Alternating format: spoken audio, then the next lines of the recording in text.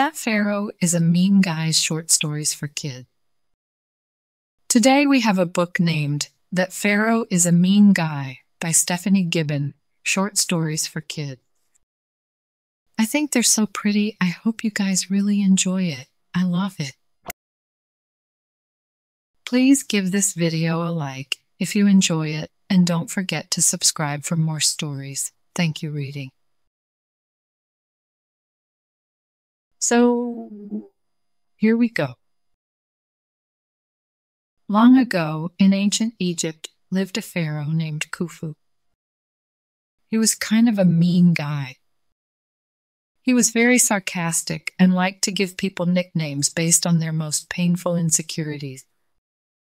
For example, his second or third wife, the pharaoh had never been good at math, Hanutzen, had a very large mole just below her right eye, of which she was self-conscious.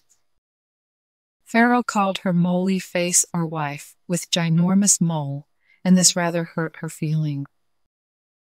One morning, he yelled, "Where is that Hemununu? I demand that he brought to me immediately."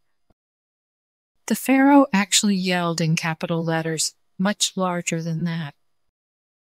But if I were to increase the words to the appropriate size, you'd need to stand at least a mile away from page or screen to be able to see them whole. Hemununu, vizier of Egypt, chief architect, priest, prince, count, and blood relation to the pharaoh, was duly brought before the throne. With him was a slight yet pretty girl in a simple linen dress. Her name was Neferu, and she was exceptionally nervous, her already large eyes wide in fear and awe. "Well then, when's this great pyramid of mine going to be finally finished?" Hemununu, who'd been lying prostrate as custom required, lifted his head a little. "O majestic son of Ra, I am so happy to be able to say that the pyramid is at last complete. If your majesty so wishes, he may see it this very day." Finally, "1,000 apologies, your majesty. Hopefully, your majesty will be so pleased with the finished product that he will forgive the delay." While the pharaoh gave orders that the royal barge and its accompanying flotilla be made ready, Neferu secretly fumed. She'd seen the pyramid and knew full well what a miracle it was that such a large and complex structure had been built in only 21 years. She was fiercely proud of her father Hemununu and did not care for the pharaoh's attitude at all. He was ruining Bring Your Daughter to Work Day, and she hated him for it.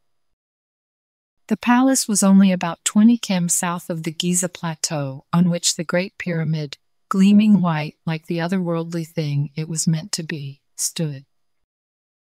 It was not long before the pyramid came into view. Neferu had never seen it from this particular angle and was astonished. 25,000 men had worked hard to make her father's ingenious plan a reality. New techniques had been invented to construct it. It was by far the world's tallest building, and Neferu foresaw that it would remain so for thousands of years. It was made of over 5 million limestone and granite blocks. Even more amazing was the fact that the workers had had only copper chisels and spherical blobs of dolerite to cut all that rock from the earth. All those of lesser civilizations would scratch their heads and wonder how on earth it had been built. They'd credit the gods directly, or perhaps even beings from worlds not yet known. Her father was a genius, and she loved him very much. Pharaoh Khufu took one look and sneered. "I hate it. Start again." Neferu's jaw dropped open, and she glanced at her father. Hemununu had slumped forward and seemed on the verge of losing his balance altogether. His hand gripped his chest. Neferu lost it. She walked right up to the pharaoh, pointed an accusing finger, and said, "You, sir, are nothing more than a big, mean jerk." There was a large collective gasp. Everyone looked over at the Pharaoh, but did their best to make it look like they weren't looking. What they saw amazed them. Pharaoh was crying. Tears streamed from his black, coal-lined eyes, causing the pigment to run. His lower lip wobbled. A nearby attendant offered him a hanky. The Pharaoh blew his nose and at last managed to say, "Do you really mean that?" Neferu folded her arms over her chest and nodded emphatically. "Yes, I do. That pyramid is the most amazing thing any group of people has ever built, and if you can't appreciate it, you're the biggest moron to ever walk the face of the earth." The Pharaoh began to sob. "Stop, that's so harsh. No one has ever said those kind of things to me." "Never." Neferu was unrelenting. "Well, now I guess you've finally learned what it feels like to have your feelings hurt." "It feels awful," blurted the Pharaoh. "Maybe now you'll stop doing it?" Pharaoh Khufu nodded. "Yes, you're right. I will stop saying mean things, especially to my wife.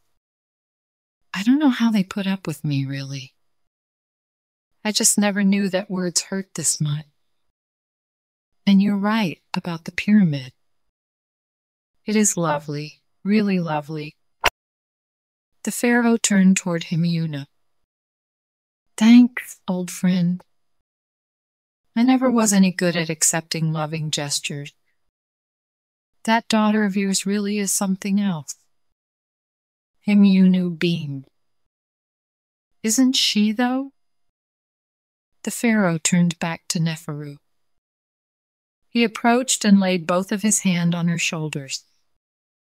"I have learned an extremely valuable lesson today. Thank you so much. The new me is very grateful. The old me would have fed you to the crocodile." Neferu shrugged.